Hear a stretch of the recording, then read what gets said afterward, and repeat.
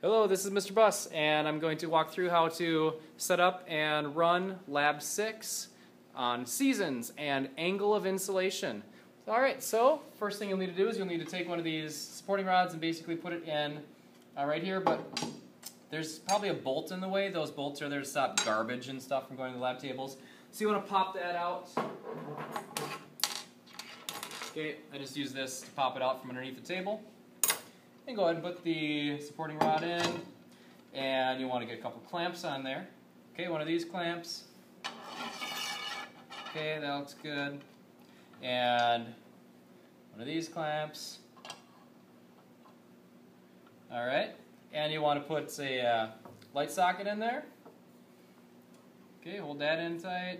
Alright, and you'll want a clear 150 watt light bulb. Okay, go ahead and put that in there carefully.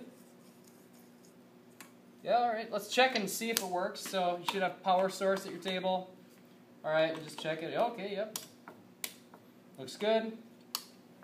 And, alright, additional equipment you're going to need would be, okay, you'll need a ruler, meter stick, half meter stick, protractor, okay, you'll need some tape, and a lab quest with temperature probe.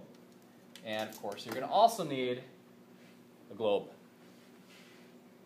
Alright, so now let's figure out how to set up our experiment for data collection for the first part, for the northern winter. In a northern winter, you're going to have the globe, the Earth, alright, with the North Pole, right, where the axis is in the north, in true north, pointed away from the light bulb.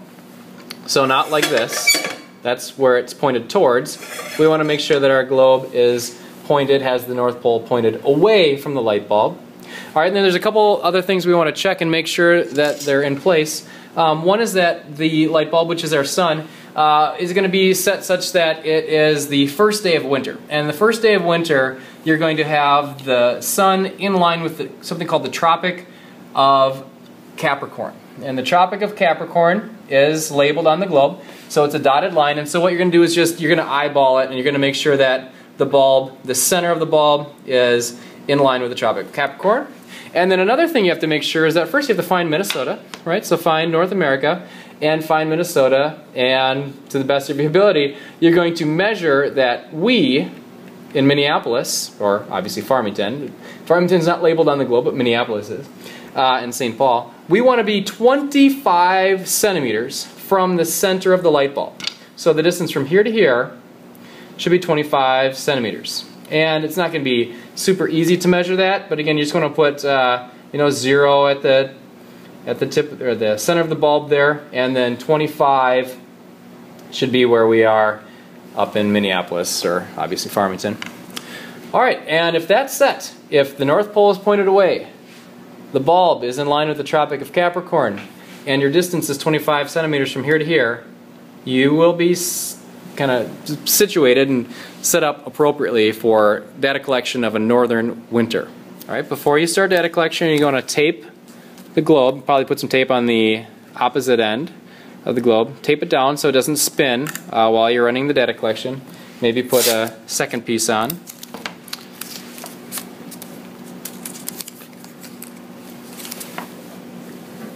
Okay, so the globe is kind of taped down, and then you're going to want to position the tip of the temperature probe on the globe and directly where we are in Minneapolis. Okay, so I'm going to go ahead and do that. Okay, so I taped down the probe and I taped down the wire so that the probe isn't falling down too much. Now I'm going to fold just a regular size piece of paper a bunch of times. Now I'm going to wedge that paper under the temperature probe, and what that's doing is it's kind of forcing down the tip of the temperature probe to make contact and touch Minnesota. So that's as good as it's going to get. Basically, this looks crazy, but I've got the temperature probe positioned such that even if you zoom in here, see if I can get the phone to zoom in. Okay, the tip of the temperature probe is actually making contact with the globe at Minnesota, Minneapolis, again, close to Farmington. To recheck your distances, make sure the temperature probe is still at 25 centimeters away where we live in Minneapolis or Farmington area. Alright, you're almost set.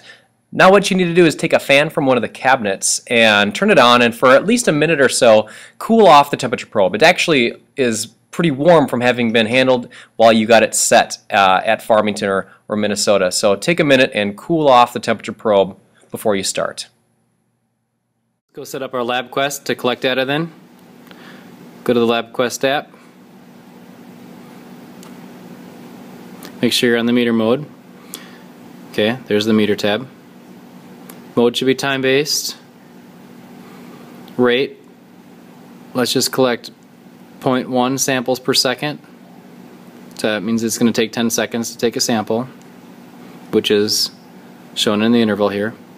And change the duration to 600 seconds, which is 10 minutes.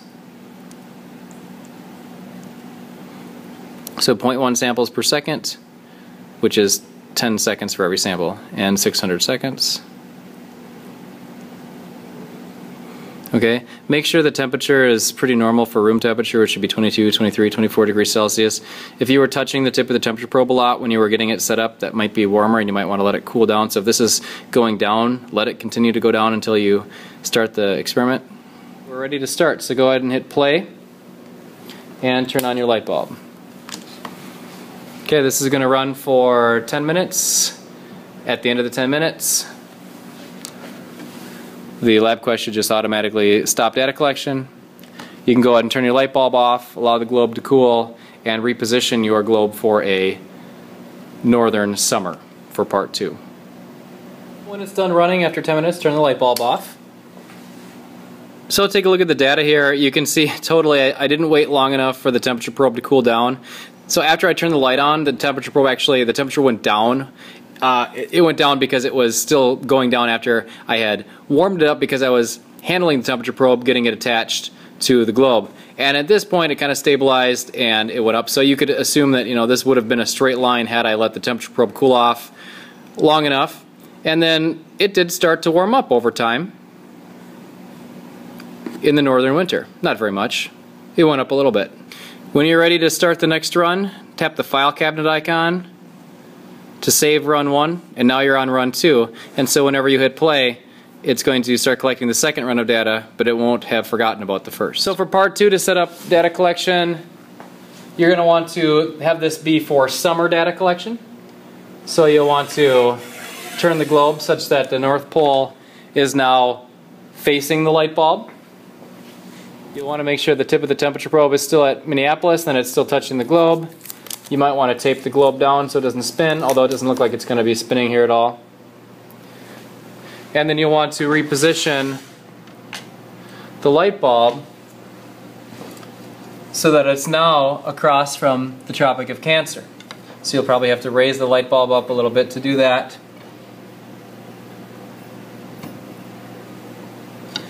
You'll want to find the Tropic of Cancer and make sure that the center of the bulb is across from the Tropic of Cancer. And then you want to get the distance right. So you still want the temperature probe to be 25 centimeters from the light bulb.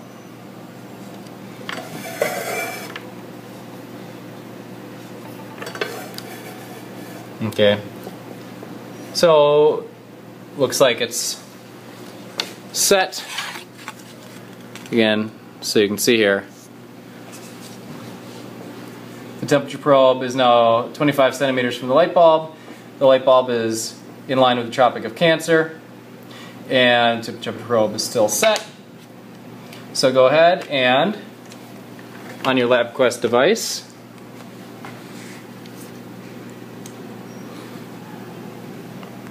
go ahead and hit play.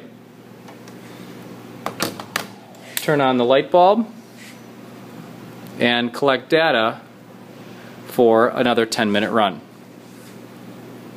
The data collection is complete. Over the 10 minutes, turn off the light. Check your graph really quick. Yep, that looks pretty good. Now I'm going to make sure that my iPad is connected. And so you can see the graph is on my iPad there. Looks great. I'm going to make sure to add both graphs or both runs at the same time, so that I've got my run of the northern winter, and I've got my run of the northern summer. I'm going to go ahead and screenshot that and include that in my report. And yay, it worked really well. Obviously in the northern summer we got much more of a temperature increase than we did in the northern winter, even though in both runs the tip of the temperature probe was actually exactly the same distance from the light bulb, but what mattered was the angle. And so again, to measure the angle was much less extreme in the northern summer than it was in the northern winter.